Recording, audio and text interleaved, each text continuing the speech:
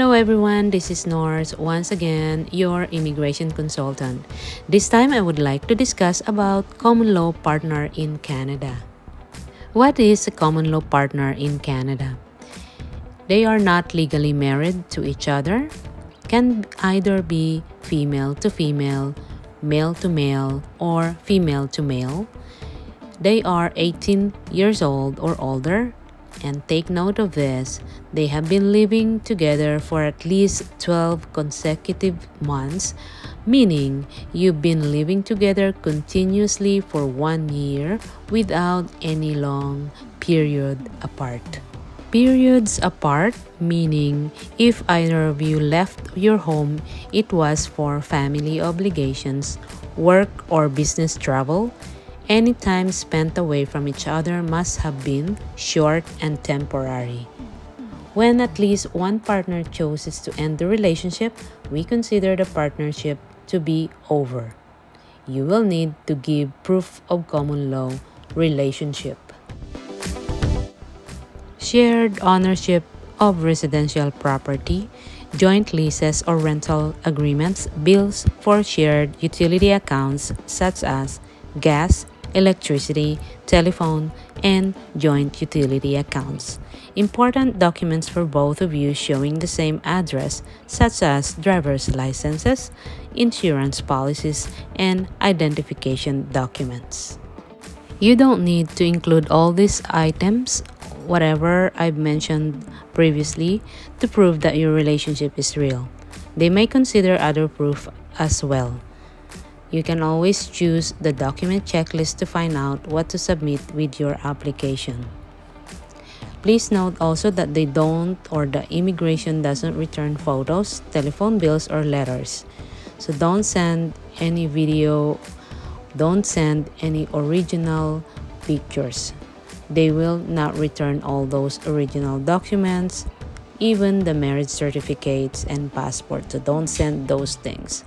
However, you should send certified photocopies unless the checklist or country-specific requirement asks you to submit originals. Now, let's listen to a real consultation about common law partner, about somebody who is married back in their home country and somebody who wants to get a spousal sponsorship or common law partner sponsorship. This is my advice. I hope you will learn from it. How did you hear about me? Sa Omni News po. Omni News. Okay. All right. Well, that's a good thing. I'm a registered licensed immigration consultant. So, in terms of your situation, I wanna hear out before I can I could be able to assess kung ano man yung situation nyo. So, sabihin nyo anong istorya ng ano nyo, ng relationship nyo.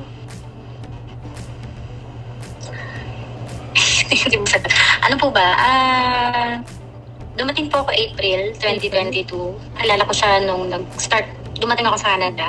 Okay. So, nandito na siya like 7 years ago. Okay. 7-8 years. Okay. So, nung dumating ka, anong papel mo? Work permit po. Work permit. Tapos, Under what nominee. under what kind of work permit? Provincial nominee po. Okay. Ako po, di po ba? Ikaw muna. Yeah. Provincial nominee. Nominee. Sa Yukon ka, di ba? Apo. Okay. So, never ka bang umalis from Yukon? Hindi po. Hindi. Okay. Alright. So, April 2022, work permit provincial nominee. May PR ka na ba ngayon? Apo. February 2023 pa ako na PR. February 2023 ka PR. Okay. So, anong relationship nyo? Spouse? Common law partner?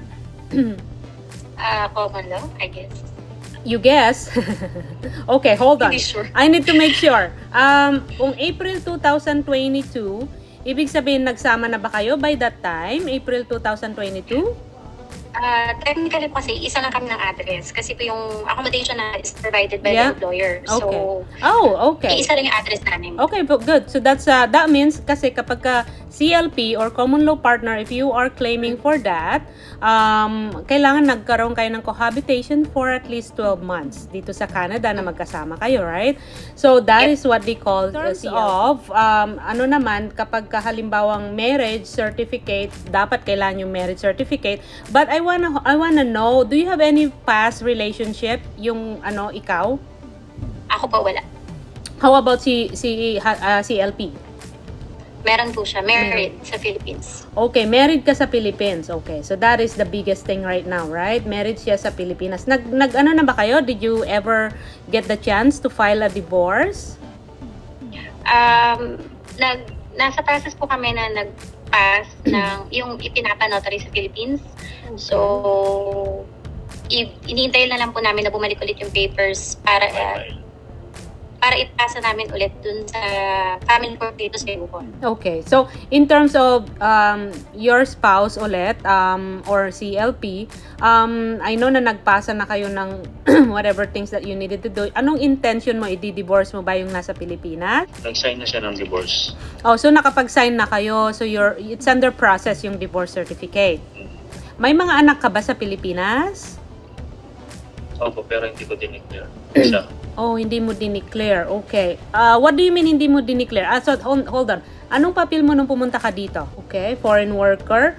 Okay, in terms of foreign worker nung dumating ka dyan, did you ever get the chance to maintain your status of permanent residence or whatever? I believe it's not, right? Kasi nga, I've seen it that like, we're talking about CLP, meaning we need immigration status here.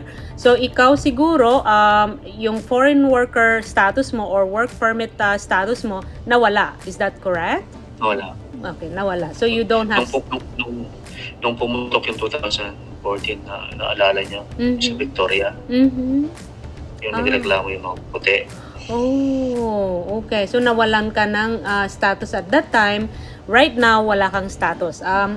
Okay. So, since kailan yon? 2015. 2015 kasi pumunta ako ng Toronto noon. Yung sa Toronto na naman dyan. So, sa ayusin. Hindi naman niya inayos. Okay. Yeah, I know. Some people can do that actually. So, okay. So, 2015, wala ka ng status at that time. Pero dumating ka dito, anong year? Pakiulit mo yung dumating ka dito? January 2013. January 2013. Okay. 13 po. So wala na. More than 10 years ka na, right? So, hindi ka na pwede sa ETA. I was thinking about the ETA sana para makapag-apply ka ng ETA in the meantime. However, in terms of yung kay CLP, I'm gonna call you CLP, I'm gonna call you sponsor as a woman. In terms of those things, I believe that the number one thing that you can do right now is to apply for divorce. Yung ang pinaka-importante kasi legally right now, CLP is still married from the Philippines. Okay? Common law partner is still married from the Philippines. And then, ikaw, I know you're single. That's a great thing. I know you're permanent resident. That's also a good thing. There's always a way. What I can suggest, kasi nga, hindi kayo pwedeng magpakasal. Kasi nga, married ka pa. So, kailan mo pinasa yung yung divorce application mo? Last month, kaya lang po kasi pinabalik sa amin dito sa family court. Ibalik daw namin sa Philippines kasi mali yung pagka-notary. Oh, mali yung pagka-notary. Okay. Opo. Kasi, so ngayon, iniintay namin, darating yung papers na October 11, tsaka pa lang po namin ulit ipapasa dito sa family court. Okay, yeah. Sometimes it takes 6 to 8 months.